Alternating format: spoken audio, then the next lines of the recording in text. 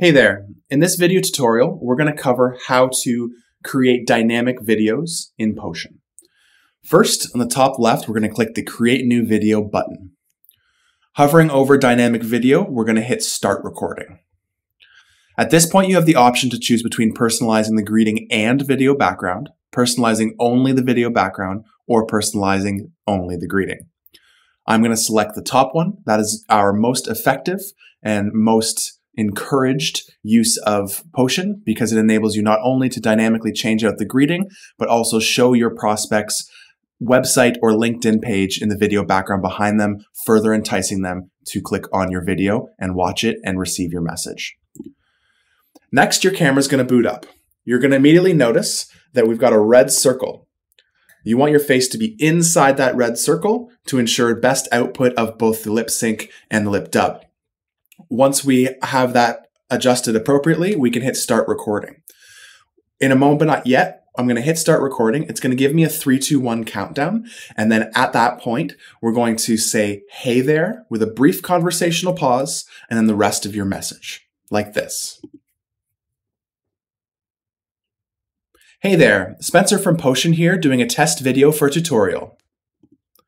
At this point, I can click the play button and watch it back. If I like what I see, I'll hit Save and Continue. If I feel like I could do a bit of a better job, I have the option to re-record in the bottom right. At this point in time, we're going to generate subtitles for your video. This usually doesn't take too long. The longer the video, the longer it will take, but it's still rarely ever over 30 seconds. At this point, it is good to note that we always encourage our Potion users to toggle your subtitles on for all of your videos. The two reasons this is a best practice: one, you don't know where your recipient is going to open your video. If they don't have their headphones and they're walking down the street, you want to be sure they can still get your message by reading your subtitles. And more importantly, the subtitles show up in our customized GIF preview in the email, which will say "hey" and then their first name, which will further entice them to open your video because they'll see that it's personalized just for them. At this stage of the recording process, all we're doing is validating that Potion has correctly identified and isolated the words "hey there." If you get to this stage and more of those words are highlighted, it's rare, but it can happen. All we have to do is either click through the words here to identify just "hey there," or use the bar at the bottom to do the same thing. At this point, we're going to hit Save and Continue.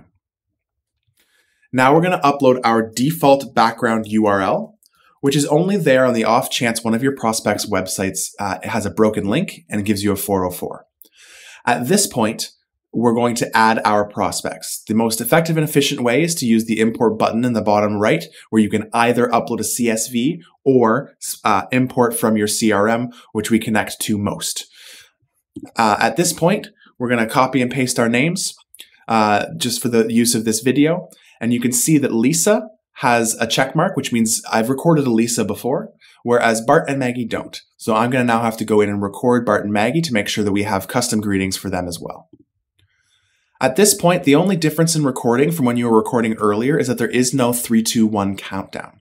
So we're going to click Record Greeting and immediately say, "Hey Bart," in a conversational tone, and then click Stop. "Hey Bart," and then Save and Continue. "Hey Maggie," and now we're ready to go. Now we're going to hit Generate Dynamic Videos. At this point in time, Potion's going to work its magic on the back end to generate those videos for you. What we can do while we wait is some of the aesthetic changes and modifications to that landing page of your Potion video. First and foremost, you can edit the video title in the top left. Please note that we do enable dynamic fields like first name, so it will pull Maggie or Lisa or Bart. So if I wanted to change it to quick video 4, when your recipient opens it, it will have their name automatically put in there.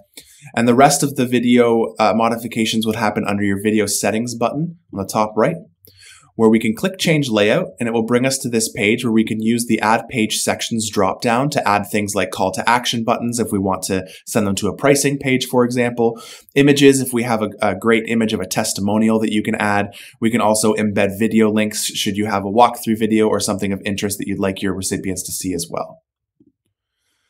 Finally, Once you've sent out this video, you may decide, hey, I'd like to send more people this video than I did originally. All you have to do is come back to the video, click add more prospects, and then we start you back at the stage where you're going to import your prospects using either a CSV or your CRM import connection, record the missing greetings, and then ask it to process those videos again. Once you get to the stage where you're ready to share your video, and on the left-hand side, you have the share your video button. And then we can search our integrations to grab the snippet that corresponds with your email sending tool and add that in accordingly. For more video tutorials, please subscribe to our YouTube channel.